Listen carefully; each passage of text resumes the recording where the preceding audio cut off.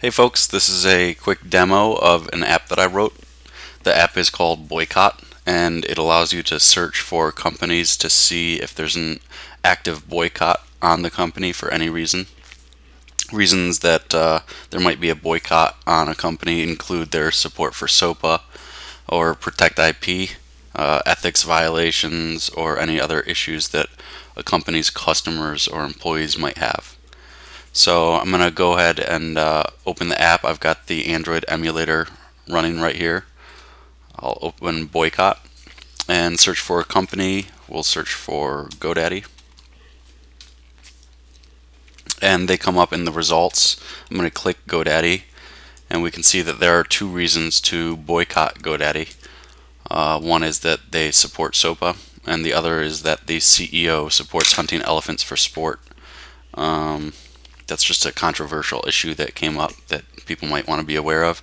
I'll click the support SOPA issue, and we can read more about it here. If we click the link to read more about the topic, this will bring up an article on Wikipedia about SOPA so that you can read more about it and figure out whether that is important to you. And then we can click on the CEO supports hunting elephants for sport. And here we'll click the reference article for the citation that's used to be sure that this is good information. And this brings up a Huffington article post that goes over the controversy, and you can figure out whether that's important to you as you decide whether you want to do business with this company. So it's pretty simple, just helps people to figure out whether they want to do business with a company or not. They can do a quick search before they make their purchase. If we click the menu button, we can see that there's an option to submit an issue with a company.